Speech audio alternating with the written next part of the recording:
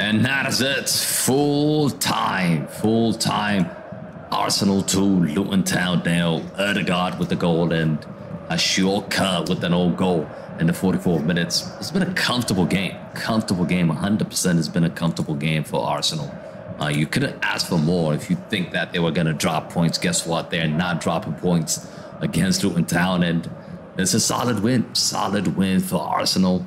Guys, let me know in the comment sections who you think is man of the match. I'm going to have to go with Ødegaard, not just for the goal, but the first half. I think he was really trying too hard. Not just trying, but he was creating a lot of chances for Arsenal for the front line.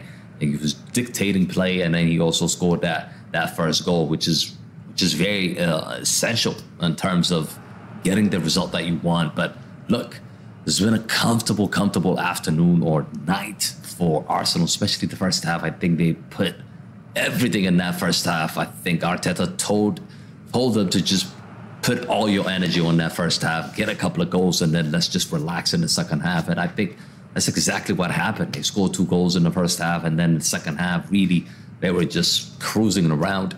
They were just giving Luton Town the ball, and they were like, okay, beat us if you can. And Luton Town really tried. They huffed and puffed, but can't really create a chance. And in the end, comfortable win for Arsenal. Let me just quickly show you guys what that means now. In terms of the Premier League table now, as you can see, 30 games played for Arsenal, 68 points. They are up top. Liverpool is playing tomorrow, so we'll see what's going to happen. We're assuming that they're going to win against Sheffield United, so you expect Liverpool to go back up top.